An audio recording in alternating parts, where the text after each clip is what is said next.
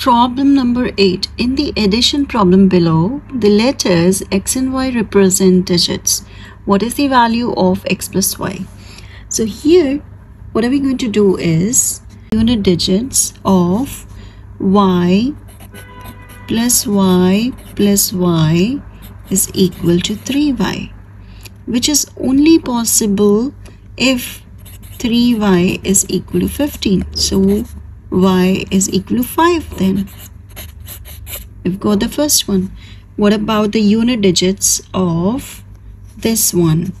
1 plus 0 plus x is equal to y, and y is equal to 5. So let's solve for that. That is 2x plus 1 is equal to 5.